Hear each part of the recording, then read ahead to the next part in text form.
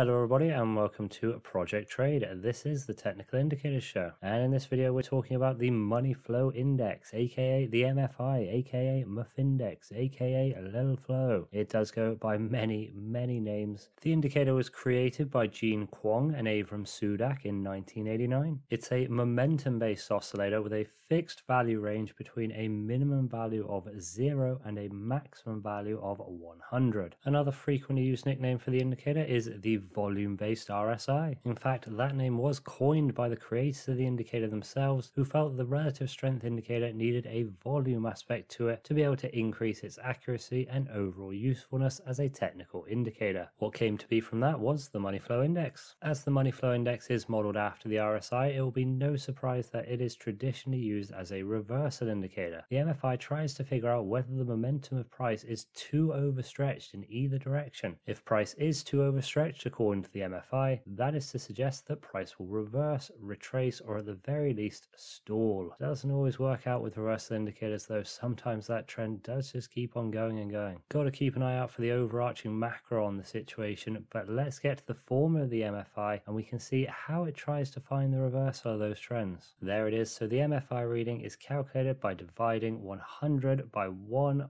plus the money ratio. Then you just subtract that figure from 100, which is putting it within the range bound values. Okay then, all understood. Except wait, what is that money ratio part? That's not very clear actually. Fair enough. So step 1 for getting your money ratio, calculate the price for each period as the typical price. That is the high plus the low plus the close of price divided by 3. Once we've got the typical price, we can calculate the raw money flow. That is calculated by taking the typical price for each period and multiplying it by the volume for the period. That's relatively simple, but do be aware that the raw money flow is split into positive money flow and negative money flow. If the price increased from the previous period, then the raw money flow is calculated as positive money flow, and when price decreased, it is calculated as negative money flow. The only other possibility, of course, is that price stayed the same between two periods. In that case, that period can simply be ignored and you can move on to the next period. By default, the period input for the MFI is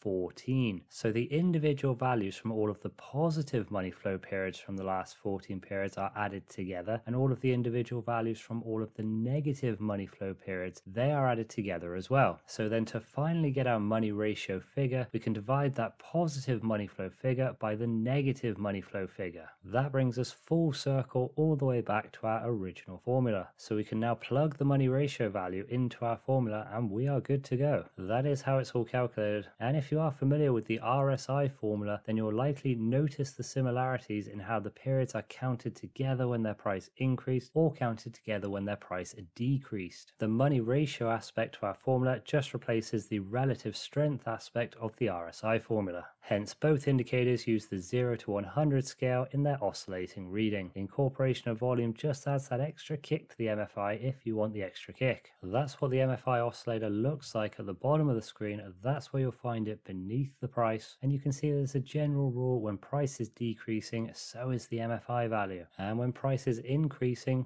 the MFI broadly mirrors that too. As well as the option to change the input of periods for the oscillator to look back at, there's also the option to change the volume type from tick volume to real volume. For that to work though, you will need access to the real volume data, and as of yet, through the brokers that I use, I have been unable to get that data. Never mind, maybe one day. Something that is very close to being guaranteed to work though, you can change the style of the line. Have it thicker, narrower, dotted, dashed, get creative with it. Trading is as much an art as it is a science. There are many colors available. If you don't like blue or green or red or any color in particular, there must be some color in the mix that you enjoy. If you hate every color in there, I don't really know what to make of that. No suggestions for you. You'll just have to learn to live with some particular color, I suppose. You can also see that the MFI oscillator has a gray line marked out at the 20 level. There is another one at 80 just above the oscillator's reading. We can't see, but it is there. These are the default levels from Kwong and Sudak for determining whether price is overbought, oversold, or neither. Here are 4 different MFI oscillators with a variety of levels marked out on each of them. The top one of those 4, those are the default levels for the MFI at 80 and 20. A reading above 80 can of course be considered overbought, and a reading under 20 can be considered oversold. You're free to set your levels however you like though. Just because it's the default, conventional wisdom does not mean that it's the correct wisdom. On the second MFI down, the levels are further to the extremes, out at 90 and 10. Not going to get as many signals with those levels. The one beneath that has them pretty generously at 70 and 30, and the one at the bottom just has one line on it set at a value of 41. They really can be however you please, whatever you find works best for you. In a 2020 study by Marek and Kadkova on attempting to optimize the settings of the money flow index, they found that the default settings absolutely could be improved upon with different levels and input lookback length. However, they also found that the perfect settings for the MFI, those are going to vary depending on the particular asset that's being traded. I'll link a PDF of that study in the video description if you are interested in the methodology and full results of it. That leads us nicely into our entry signals. How can the money flow index help us get into more reliable trades? As we said, it's mostly reversal signals that we're in for with the MFI. At least that's how it's designed by the view of the old guard over 30 years by now. So the basic idea is to enter a sell trade when the value of the MFI is 80 or above, as price can be considered overbought at that point, or get into a buy trade when the MFI reading is 20 or below, as in those circumstances it must be oversold. Even at that point though, there's still a few options of when exactly you could enter. That could be the first period that the MFI goes into the overbought or oversold territory. It could be that you're waiting for the MFI to spend X amount of periods in the overbought or oversold territory before you enter, or it could be that you enter when the MFI is actually leaving the overbought or oversold regions. These methods could all be seen as reasonable within the greater context of the overall strategy. Remember, the MFI doesn't have to be your lead indicator either. You could just use it as a filter for other reversal indicators. So let's say you're using a reversal candle as your direct entry signal. You might say that that reversal candle entry is only valid if the MFI is above 80 or below 20. Maybe after the MFI suggests that price is overbought or oversold, you wait for the RSI to give you your direct entry signal. The point is that there are a lot of reversal tools out there that can be used in conjunction with the MFI to try and get greater confluence over those reversal trade entries. It doesn't have to be used for just reversal trade entries either. If you are getting desperate, you can always throw the MFI onto your price chart to assist you with some trend hunting entries. You could set a mid-level point at a value of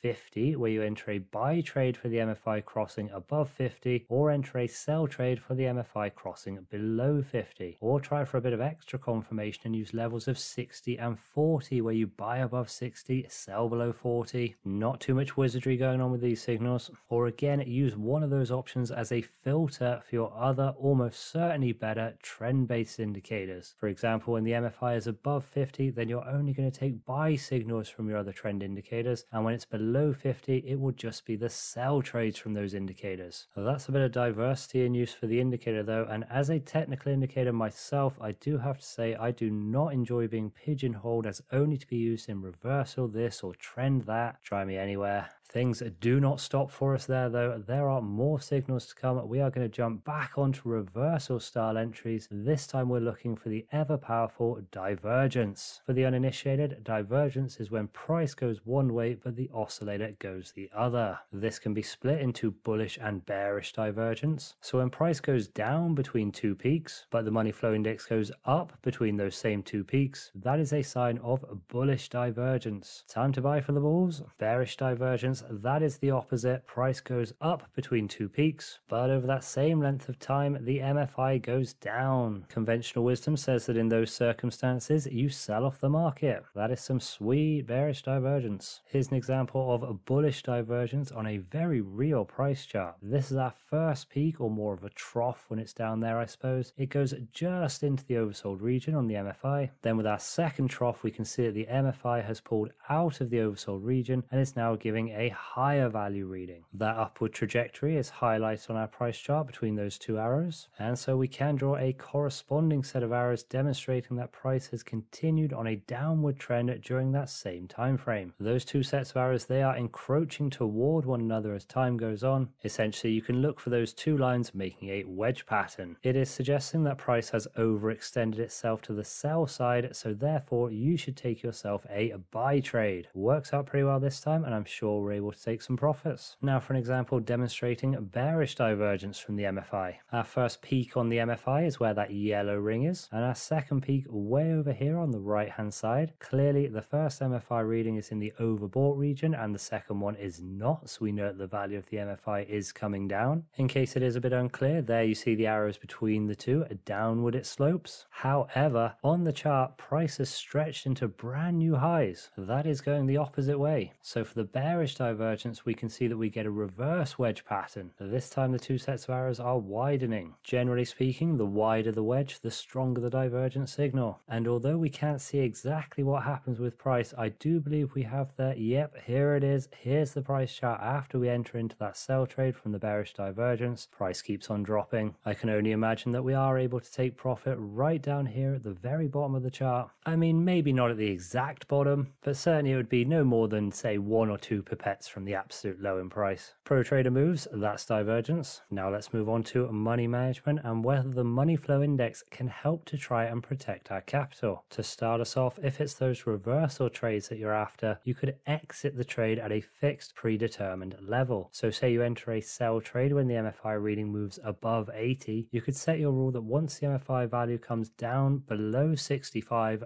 that's when you're going to exit the trade. If you're buying the market underneath an MFI value of say 10, you could leave the trade when it returns to a value of 25. It's probably not the best, but it could have a spot within a snappy reversal system. Maybe you're not trading a reversal strategy, maybe instead you are trading a trend-based strategy, in which case you could exit the trade when the MFI becomes overbought or oversold. So if you are in a buy trade at any point and the MFI moves above 80, you'd exit the trade as price is overbought. And vice versa for a sell trade, you're enjoying that trending environment, getting a good move out of it. Suddenly the MFI moves below 20, and that's your signal to get out of the market, close down your trade. The presumption, of course, is that the momentum of your trade has finally exhausted itself. Good stuff, that's the money managed. When you're in the markets, do feel free to use the indicator on any asset that is available to you. Whichever market that you're trading on, the MFI, it will have a value to give you, as long as the trading platform that you're on actually offers the indicator to you, of course. If not, then you better bust out the calculator buster. Something that is worth mentioning though, as the relative strength index indicator was built on stocks and the MFI indicator is built on the RSI indicator, it would make sense that broadly speaking, the MFI is going to be more effective on stocks too. As we said though, the MFI, it will take a shot at anything. Also, using a higher time frame is probably going to be a more consistent, more reliable approach to the indicator. Think about being on the 5-minute time frame in a strong trending move one way or the other. There isn't really much of a chance for traders to stop and think about their moves. They can often keep piling on as emotions start getting involved. Whereas with something like the daily time frame where there's 24 hours crammed into a candle, people go to sleep for a night, they eat, they come back in the morning, and they're more likely to think, hey, maybe we overdid it yesterday, let's pedal back a bit the other way today. That's usually what you're after with the money flow index. It is an untested presumptive point based on my outlook of human psychology, but a lot of traders do generally see the daily time frame as the strongest and most reliable time frame, even if their strategy works on other time frames as well. Even on the highest of time frames though, naturally the MFI can still end up being wrong. Constantly trading reversal entries using the money flow index, sooner or later it will lead you into the dreaded forever ongoing trend. Check out this chart right here. We've got a default overbought level set at a value of 80, and our MFI is looking back at the standard 14 periods, which means we get an overbought reading here. Okay, that doesn't amount to much. There's a bit of a drop a few periods on. Maybe you make some very small profits on that one. I doubt it, but it's obviously a possibility. But then check this next one where the MFI goes above 80, and over the next few periods, price didn't care. It just continued to skyrocket up and away. There is nothing but losses if you stuck it out on that one, telling yourself every other period that the reversal's got to come sooner or later. It's got to be. Your ship has sailed and your account balance has sunk. Beware the ongoing trend. In the realm of similar indicators, we've mentioned a few times, as you know by now, it's the indicator that the MFI is based off of. It's the relative strength index, the RSI. So of course it's the same deal with the RSI. It is going after those overbought or oversold signals, but instead of levels at 80 and 20, the relative strength index puts its default levels at 70 and 30. Sell above 70, buy below 30. All of the benefits and the pitfalls coming from the MFI, they apply near equally to the RSI. That is, if you do like the reversal trades, but you're not quite feeling the MFI, give the relative strength index a go, why not? Might be a winner for you. And if you're not about the relative strength index, there are a few other options for reversal indicators in the form of an oscillator. You've got the stochastic oscillator, the Williams percent range, the commodity channel index. There's a good bunch of them that are out there. They're all trying to do pretty similar things to one another. They're all trying to find those overbought and oversold areas of price momentum. None of those indicators are actually using volume in their calculations though. It is simply not incorporated into their formula as it is with the money flow index. That is something that proponents of the MFI would argue makes it a stronger choice than those other indicators mentioned. If you are looking for other indicators which combine volume and price together, a couple of examples: you've got the on-balance volume indicator, the accumulation distribution indicator. Although these ones aren't necessarily trying to find the overbought or oversold signals as the MFI does, they are a study on the momentum of price whilst also taking into account the volume behind that momentum. Useful to use as an extra check on the validity of a price move. And there are many other indicators that do have overlapping traits with the money flow index. If you dig deep enough, you will find an indicator for pretty much anything you could think of. In conclusion, the money flow index, it is a pretty strong reversal indicator. If you do enjoy trading off of overbought and oversold signals, this is for sure an indicator to take note of. As we saw though, we don't have to pigeonhole the indicator as being all about reversals. It can be used in trend-based strategies or as part of your money management. It might just be a minuscule part of your overall grand stratagem, or maybe it's the focal point on the mantelpiece. It is going to try its best in any given situation, but like almost every indicator on the planet, it is unlikely to ever get you to profitability using nothing other than a single signal over and over again without any regard to any other information. It is going to need to be used in conjunction with other trading concepts and indicators, irregardless of what strategy you're after. It's the nature of the beast, really. That is everything for the money flow index, but if you do want more information on the indicator, then you'll be able to find some of that no problemo. Just take a look in the video description. And never ever forget that every single chart we show you has been completely pre-selected. They are not in fact arbitrary price charts where examples are plentiful. We do sometimes have to go pretty deep into the charts to be able to find examples as good as the ones we present. It's not always going to work out as it does in those examples, but fortunately we have traded the money flow index in live forward testing, and we'll also link those videos in the description. Thank you for watching. This is Project Trade. I am Genghis Khan's horse, and there will be more.